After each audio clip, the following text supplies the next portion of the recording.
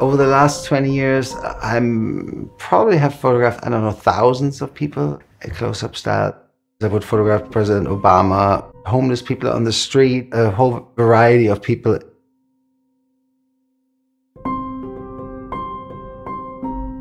I grew up in Germany and I've been living in New York for 25 years now. I couldn't even say the word, I'm a fan of something.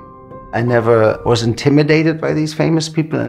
I built this series and put up people for comparison to explore everybody's humanity, to build a democratic platform that allows comparison. I've been to the White House a few times. In 1999, the New Yorker sent me to the White House to photograph Bill Clinton. At the end of the shoot, I said, "Oh, Mr. President, I know you love playing golf." I took a golf club and put it in the stand case between my light stands.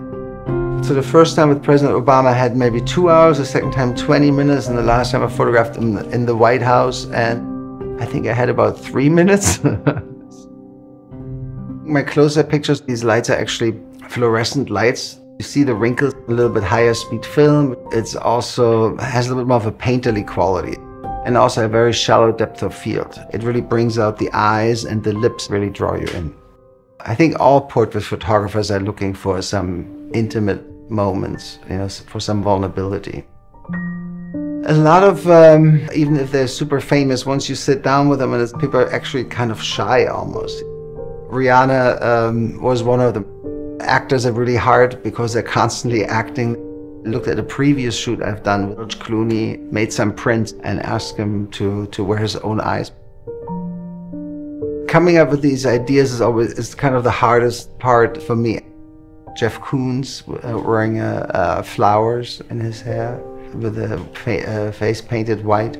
People say his work is kind of kitschy. That's how that idea came about. Usain Bolt does this pose after every race, and it looked like a sculpture at the Metropolitan Museum. Quentin Tarantino's over-the-top movies. Everybody thinks about something very violent, and I bring in this symbol of peace. Sometimes people think that I'm friends with all these famous people, but it's really a business transaction.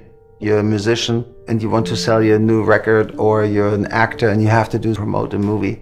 Everybody just wants to take a simple portrait where they look 10 years younger and 20 pounds lighter.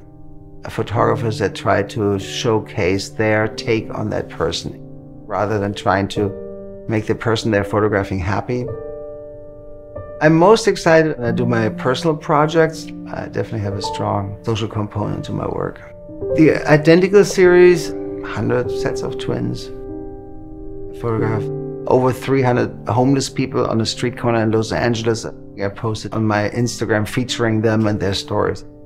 I photographed almost all professional female bodybuilders over a span of 5 years. Over 100 drag queens. The whole indigenous group in Africa, 120 Hadza. I've never done any beautifying pictures of myself. We need to be more honest with ourselves. Vanity is only becoming more and more pronounced in our society, and everybody's vain. For so many rich and super successful people, they're oftentimes very troubled and seem depressed and unhappy. Happiness has to come from within and doesn't depend on this idea of the more I have, the better I look.